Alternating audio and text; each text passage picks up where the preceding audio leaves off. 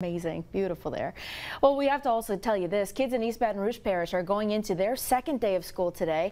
Many parents are hoping for a smoother morning after some issues with the bus system. Some buses were late to pick up students and others never showed up at all. Kind of seeing the response right here in this quote from the district. EBR school system releasing this statement telling parents and students they can expect varied pickup times for the next few days, but they hope to have the problems all worked out within the next 15 days.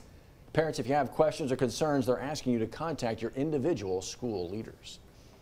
Look, those parents and students obviously frustrated with yesterday, but one family actually had a real scare. A 7-year-old reportedly hit by a school bus. According to the Baton Rouge Police Department here, child ran in front of the bus while driving along Sherwood Street. It's kind of near Plank Road where this happened.